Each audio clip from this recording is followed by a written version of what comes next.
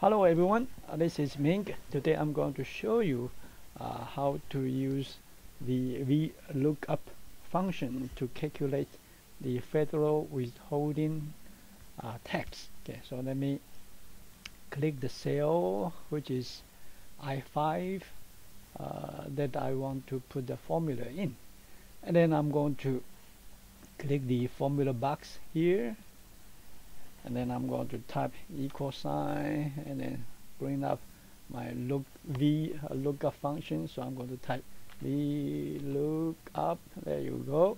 And I'm going to press the tab key, and then the first one is which value you want to use to look up. Okay, so I want to use the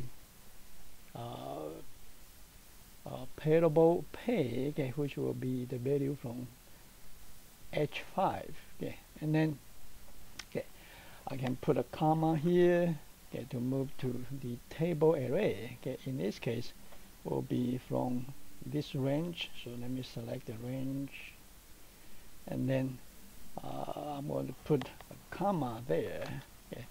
However, I need to make those range cell values absolute, so I'm going to select both of them, then I'm going to press the F4 key.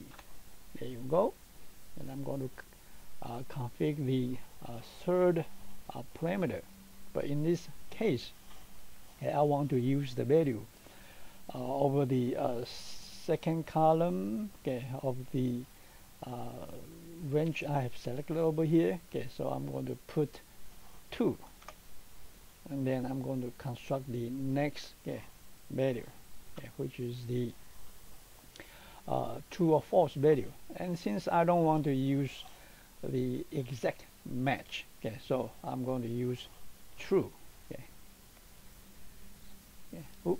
Okay, I guess I have to type the value, so let me type true over here, and then I can close the vLookUp function. Okay. And then just click the check mark. Okay, so far so good.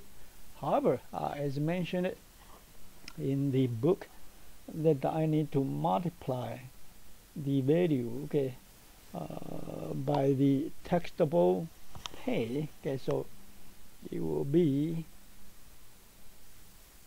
H5. So let me do it. Okay, H5. Yeah. And then let me add the multiplication operator, which is the asterisk. Okay. And then click the check mark again. There you go. So it is $104.35, which is the same as the one mentioned in the book. Thank you. Bye.